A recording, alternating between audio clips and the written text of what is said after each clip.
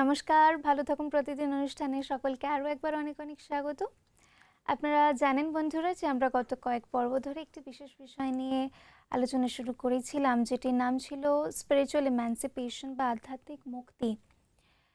দেখুন, প্রত্যেকটি মানুষের মধ্যে কিছু না কিছু ভালো বা মন্দ উভয় গুণ বা বিশেষত্ব কিন্তু বিরাজ করে। যেমন একটি ছেলের কথা, একটি ছোট ছেলের কথা যদি আমি উদাহরণস্বরূপ নিই, যে একটি ছেলে, তার মধ্যে অনেক রকমের কিছু পজিটিভ কোয়ালিটিস ছিল, অনেক তার মধ্যে পরোপকার করার মতো একটা টেন্ডেন্সি ছিল। সে যখনই কোনো দুঃখী বা দুর্দশাগ্রস্ত কোনো ব্যক্তিকে দেখতো, তখনই সে ছুটে যেত তাদের সাহায্য করার জন্য। কিন্তু তার মধ্যে একটি ছোট্ট কুঅভ্যাস ছিল, যেটি হচ্ছে কিনা, সে যখনই কলা খেত তখনই কলার খোসাটা যেখানে সেখানে ছুঁড়ে ফেলে দিত। তো এরকমই ঘটনা প্রসঙ্গে একবার সে তার বাড়ির উঠোনে দাঁড়িয়ে একটি কলা খেলো এবং ঠিক কলার খোসাটা ছুঁড়ে এমনভাবে ফেললো যে তার বাড়ির প্রবেশ পথে গিয়ে সেটি পড়লো। এবং ঘটনাক্রমে তার শিক্ষক যিনি ছিলেন, সে বৃদ্ধ শিক্ষক তার বাড়িতে আসতে গিয়ে ঠিক খেয়াল না করার জন্য তার পা গিয়ে পড়ে সেই কলার খোসার মধ্যে এবং পা পিছলে গিয়ে তিনি পড়ে যান এবং খুব গুরুতরভাবে তিনি আহত হন। পরবর্তীকালে যখন জানা যায়, এর কারণ ছিল সেই ছোট ছেলেটি অভ্যেস যে যখনই সে কলা খাবে তখনই খোসাটা যেখানে সেখানে ছুঁড়ে ফেলে দেবে, যার জন্য তাকে তার শিক্ষক মশাইকে এতটা আহত হতে হয়েছিল। এবং তৎক্ষণাৎ তাকে সবার থেকে কিন্তু ভৎসনা বা তিরস্কৃত হতে হয়েছিল।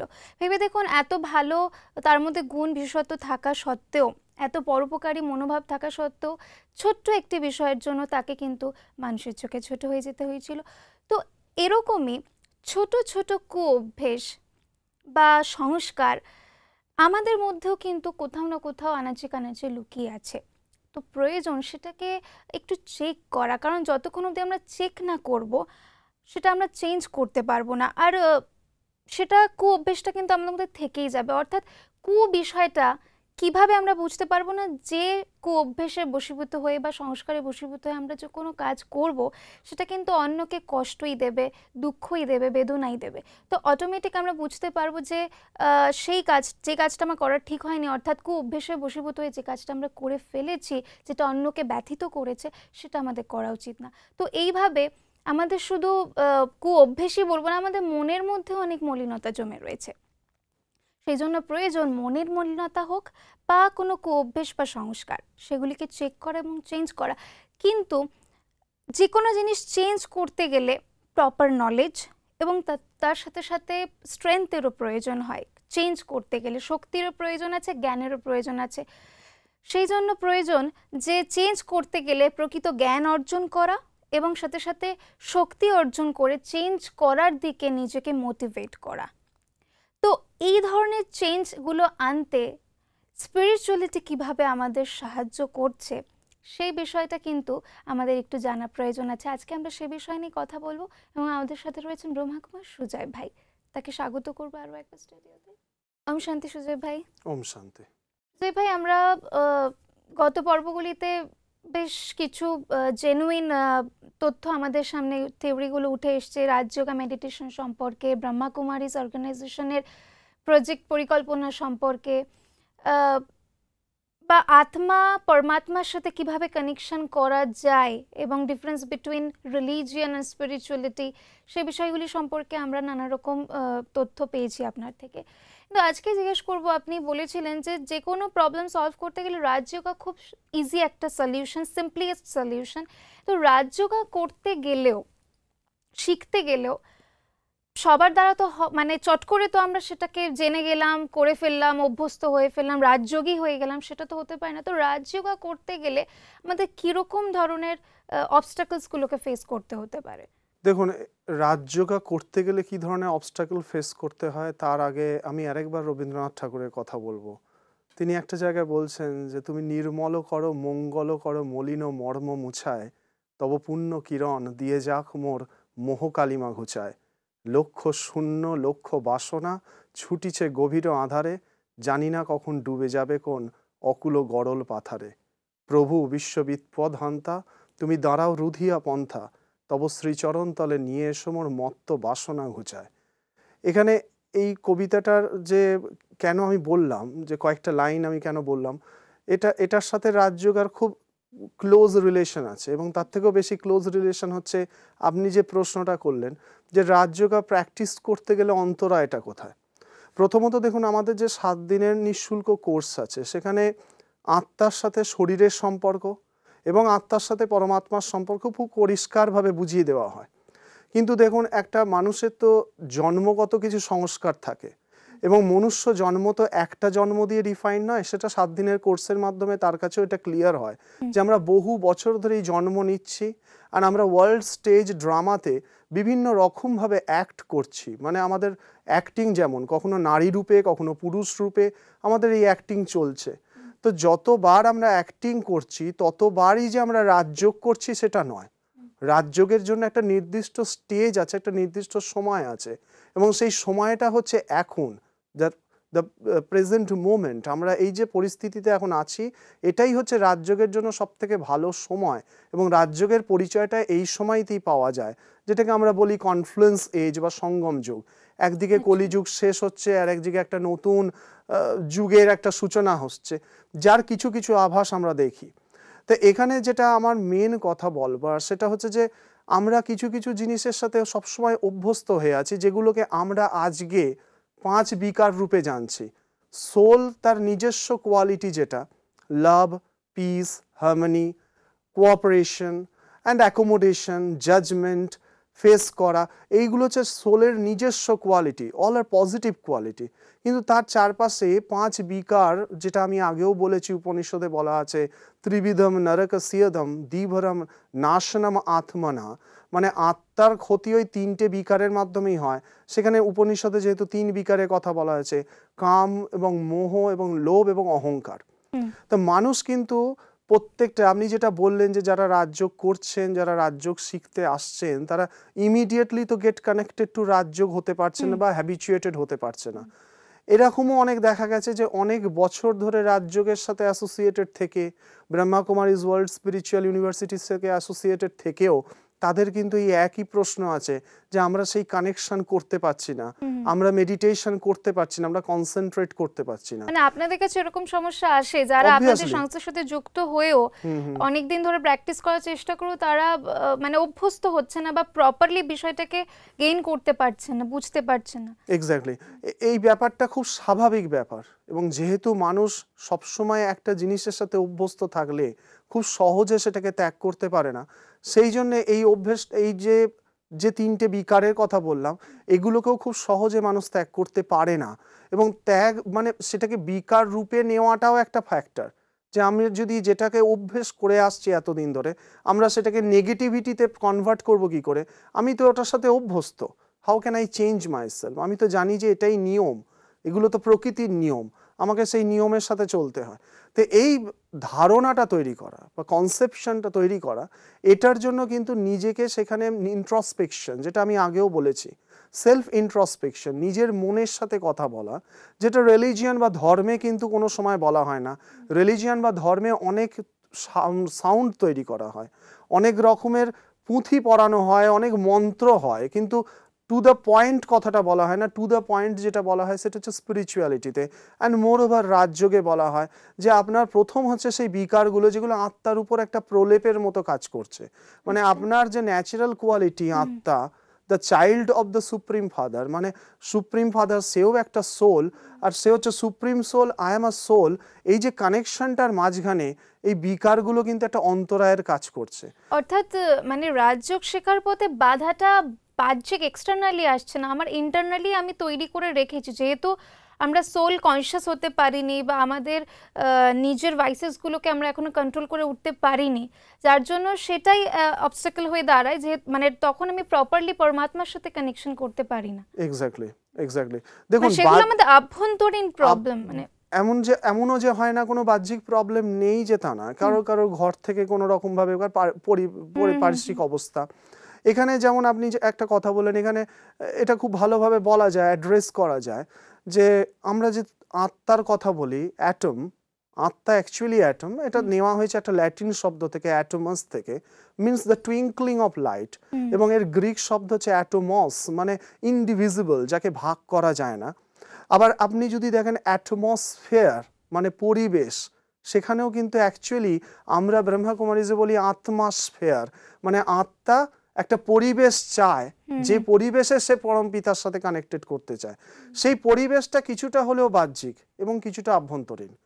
বাহ্যিক এই জন্যে যে আমি হয়তো আমার চারপাশের লোককে সেইভাবে বোঝাতে পারিনি, সেই জন্য আমি অ্যাটমসফিয়ার তৈরি করতে পারছি না, বা আমারও কোনো জায়গায় দুবিধা আছে। দেখুন, উইলটা কি না, আমাদের ইচ্ছেটা, wire there is a will there is a way, এ তো আমরা সব সময় জানি, যেখানে ইচ্ছে আছে সেখানেই উপায় আছে। তো ইচ্ছে যখন তৈরি হবে তখন উপায় নিশ্চয়ই তৈরি হবে, অ্যাটমসফিয়ার সেখানেই তৈরি হয়ে যেতে পারে। কিন্তু এই যে আরও যে 3 বিকারের কথা বললাম, বা আরও যে 2টো বিকার আছে, কাম, ক্রোধ, লোভ, মোহ, অহংকার, টোটাল 5 বিকার হয়। তো সেই 5 বিকারের মধ্যে 3 মুখ্য বিকার, যেটা বললাম যে কামনা, লাস্ট, ফিজিক্যাল অ্যাপেটাইট, তারপরে আসছে মোহ বা ডিজায়ার। এই ডিজায়ারের মধ্যে অ্যাকচুয়ালি কি হয় না, এখানে আলোচনা প্রসঙ্গে বলা উচিত যে মানুষের মধ্যে কি না ওয়ান কাইন্ড অফ ইনসিকিউরিটি এসে গেছে আজকের দিনে। আমাদের মধ্যে একটা নিরাপদহীনতায় ভুগছি আমরা সবসময়। তো এখানে আমার একটা প্রশ্ন আসে যে যখনই আপনি বললেন যে এই 3টে বিষয় আমাদের আভ্যন্তরীণ সমস্যা হলেও, আমাদের যে ফিজিক্যাল অ্যাপেটাইট, লাস্ট বলুন বা ইগো বলুন বা গ্রিড বলুন, না আমরা তো এগুলো থাকা তো আমাদের মধ্যে খুব স্বাভাবিক, ন্যাচারাল। কারণ আমরা বলি যখন ভগবান আমাদের সৃষ্টি করেছেন তখন এগুলো আমাদের দিয়েই পাঠিয়েছিলেন।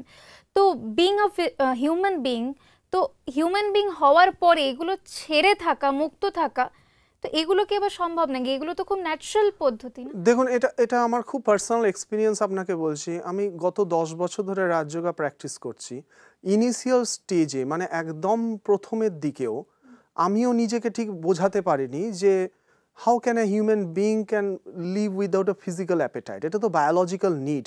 এবং আমরা যে এডুকেশন সিস্টেমের মধ্যে বড় হই, যে সমাজের মধ্যে বড় হই, সেখানে ধরে নিন যে একটা ছেলে বা মেয়ে 15-16 বছরের পর থেকেই এই কনসেপ্টটা কিন্তু তার মধ্যে তৈরি হয়। সেটা আমি ঠিক শিক্ষা ব্যবস্থাকে দোষ দেব না বা সমাজকে দোষ দেব না, it is a natural process. সে তার পরিবারের মধ্যে দেখছে, জেনারেশন, এবং কিছুটা হলেও বলতে পারেন যে আমাদের যে সামাজিক প্রেক্ষাপটে আমরা যেখানে থাকি, সেখানে পারিপার্শ্বিক পরিস্থিতি, সেখানে এই সমস্ত ব্যাপারগুলোকে একটা কমোডিটি হিসাবে কিন্তু বিক্রি করা হয়, এবং সেইটার কিন্তু একটা অ্যাট্রাকশন খুব বেশি।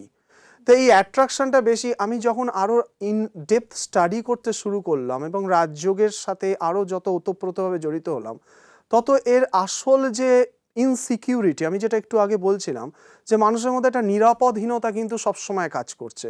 কি ধরনের নিরাপদহীনতা? দেখুন, ফিজিক্যাল অ্যাপেটাইট, এটাকে আমরা যদি বায়োলজিক্যাল নিডস বলে শুধুমাত্র চোখটা ঘুরিয়ে নিই যে এটা তো বায়োলজিক্যাল নিডস, এটা তো হবেই, সেটা কিন্তু এক ধরনের এসকেপিস্ট মেন্টালিটি, মানে নিজেকে সেখান থেকে দূরে সরিয়ে নেওয়া। আমরা প্রপারলি অ্যাড্রেস করছি না।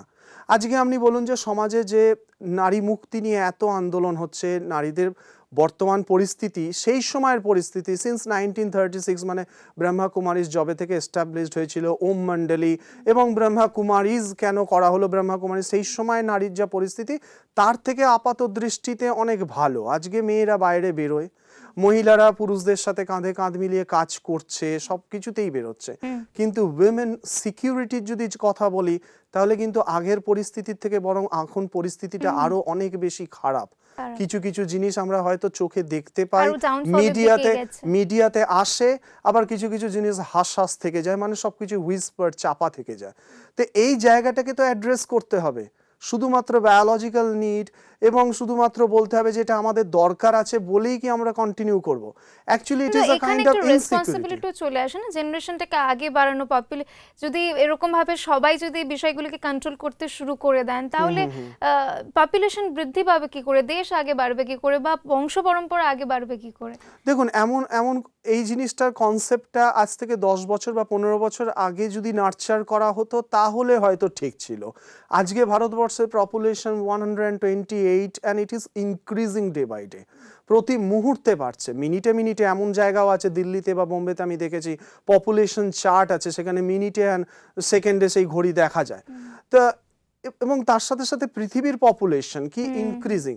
তা পপুলেশন যদি বাড়তেই থাকে, বাড়তে থাকুক না, আমাদের তাতে কোনো আপত্তি নেই। কিন্তু বাড়ার পরে কি হচ্ছে?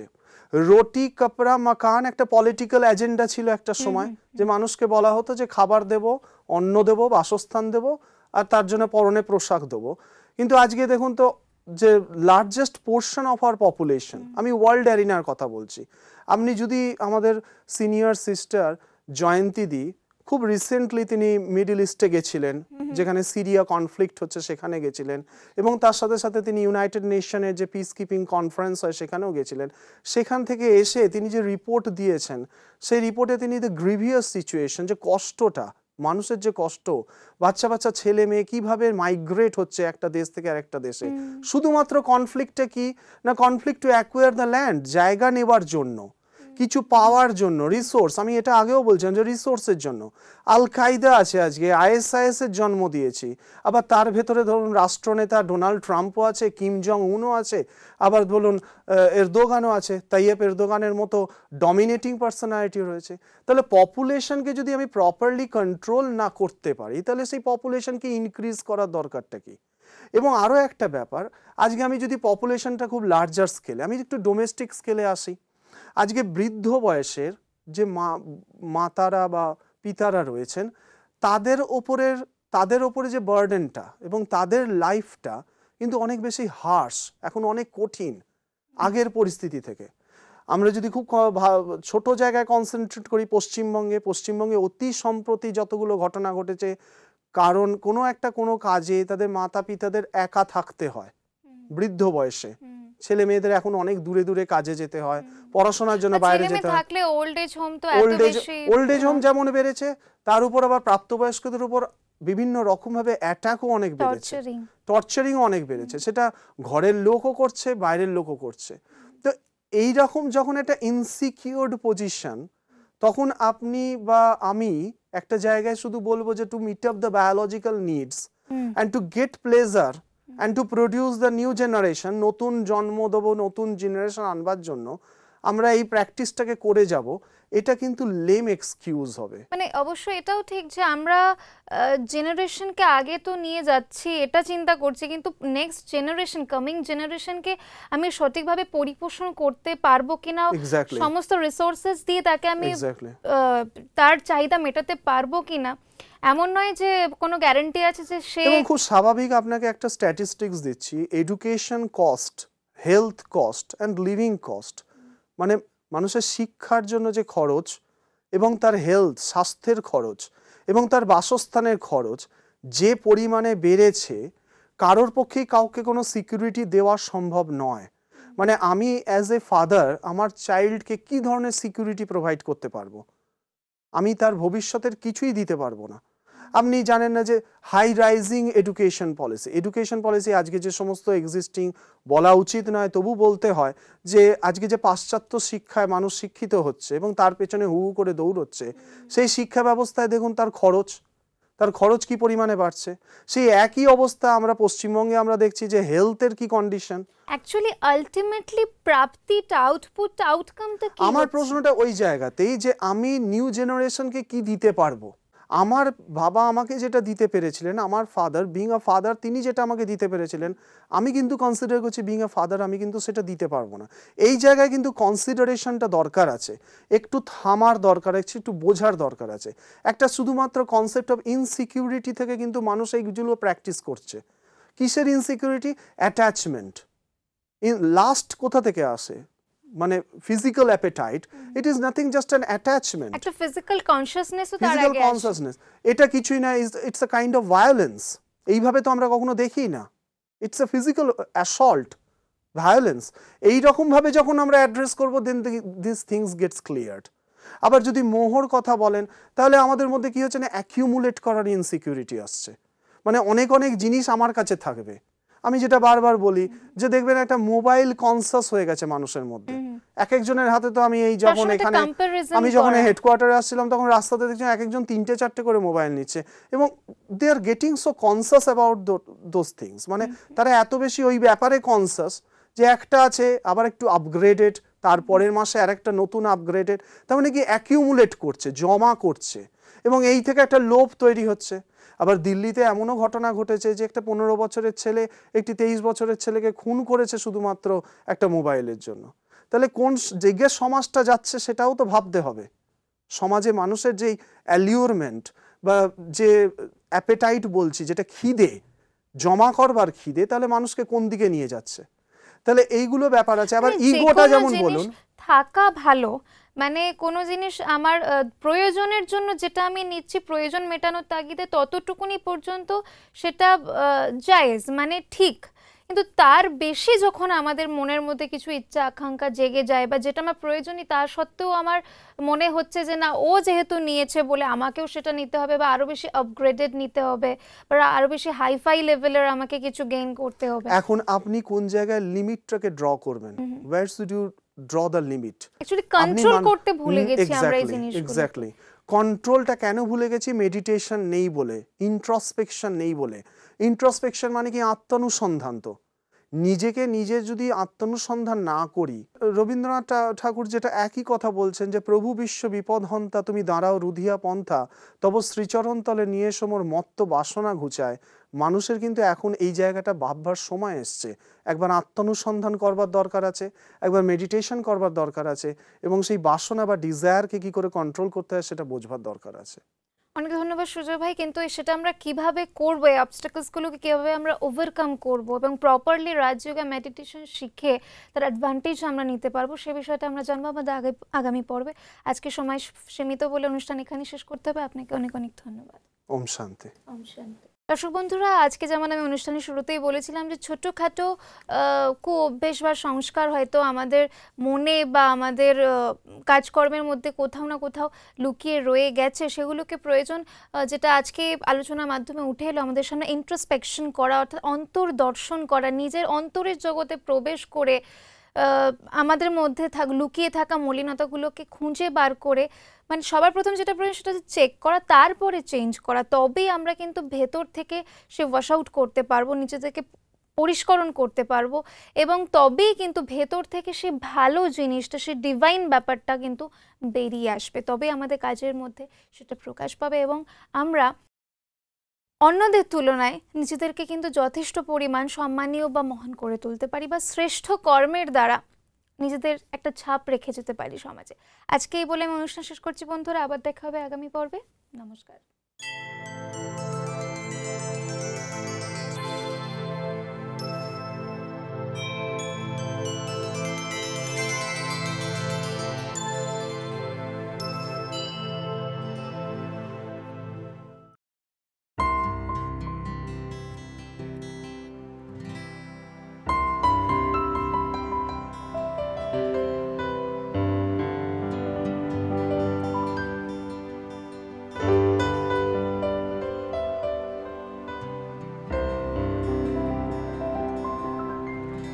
সখী ভাবনা কাহারে বলে, সখী যাতনা কাহারে বলে, তোমরা যে বলো দিবস রজনী, ভালোবাসা ভালোবাসা, সখী ভালোবাসা কারে কয়, সে কি কেবলি যাতনাময়, সে কি কেবলি চোখের জল, সে কি কেবলি দুঃখের শ্বাস, লোকে তবে করে কি সুখেরই তরে এমন দুঃখের বাস।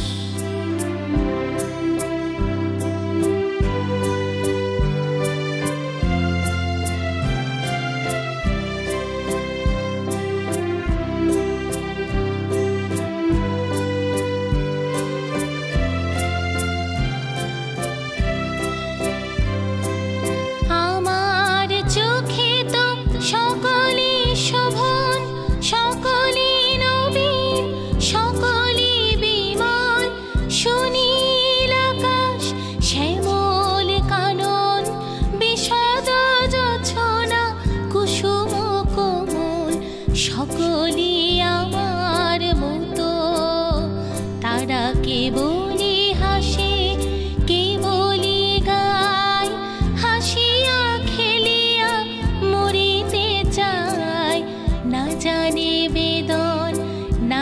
জানে রোদন, না জানে সাধে যাতনা